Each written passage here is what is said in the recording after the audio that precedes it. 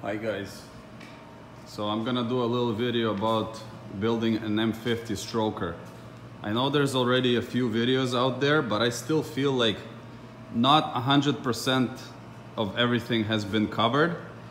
So there's still people watching videos and they have questions about the whole M50 stroker build. So this build consists of taking an M50B25tu engine and using the internals of an M54B30 from a E46 330i. So when you're using an M54 crank, so this is an M50 block.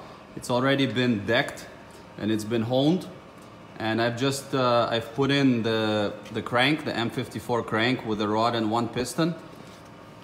And when the crank is at TDC on cylinder 4 that is here, you can see that the piston doesn't go all the way up.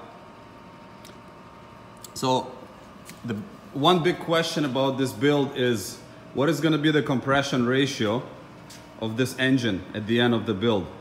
There's a few videos that are threads on forums that are saying that it's going to be between 10.1 to 1 to 10.3 to 1, but nobody is actually certain on that. I've actually calculated the compression ratio.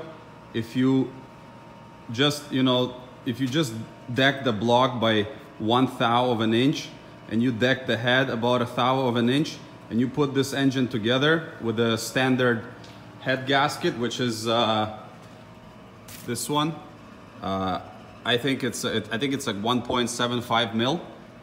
The compression ratio of this engine is only going to be like 10 to 1. So I mean, if I'm doing this build, I want to get as much power as possible out of it.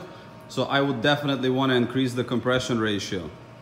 So I have actually decked the block 24 thou, which is 0.6 of a millimeter. This will give me a compression ratio of about 10.8 to 1, maybe 10.9 to 1. So pretty much in the high 10s. Another thing about this build that not everybody knows about. So this engine only had 140,000 kilometers when it was pulled. After 140,000, very surprisingly, but there is a ridge here. So here, let it focus. There is a ridge right here, and you can feel it with your nail. This is from normal like wear and tear, so this is where the compression ring ends up when it goes to the top. This is the highest point with the stock M50B25 pistons, rods and crank. Because the stroke is longer with the M54 stuff, your compression ring actually goes higher than this ridge. So very important here. You have to get rid of this ridge. If you don't get rid of this ridge, you will destroy your compression ring in about 5 to 10,000 kilometers, and you're going to be tearing apart your M50 again. Okay.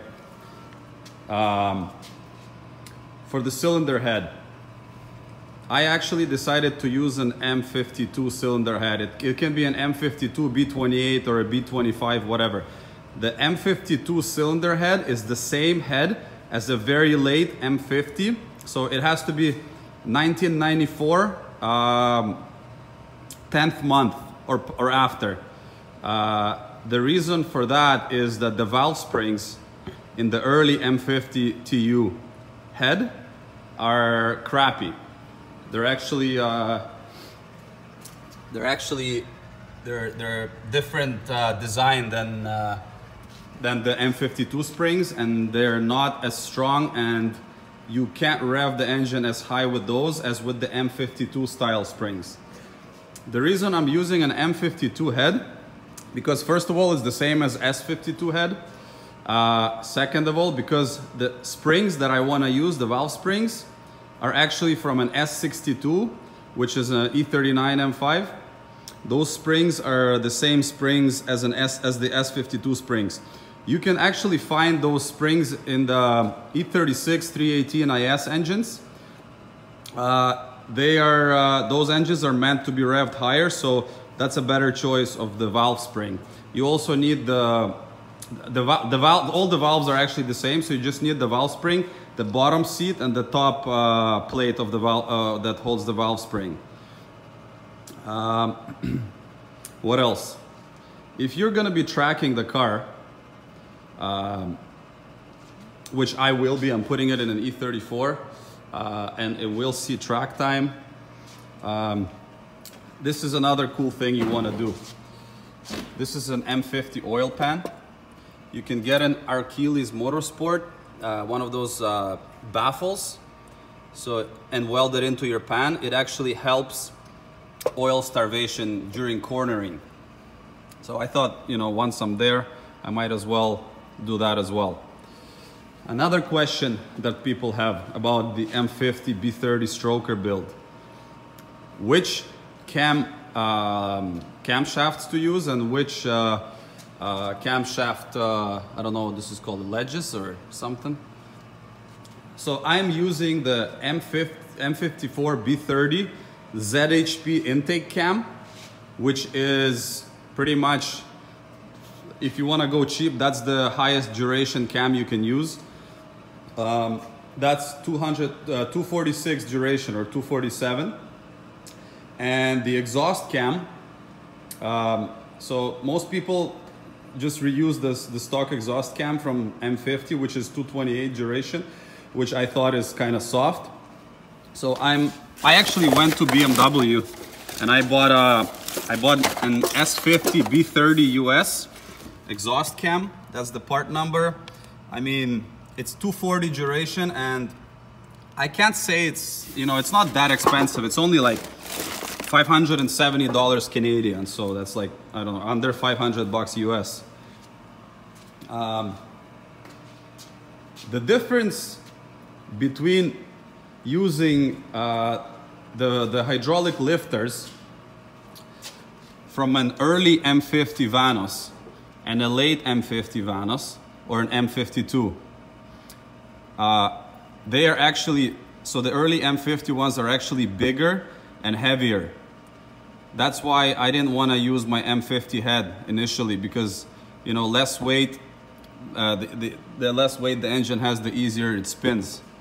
That's why I'm not going to use these. I'm going to use everything from an M52 head.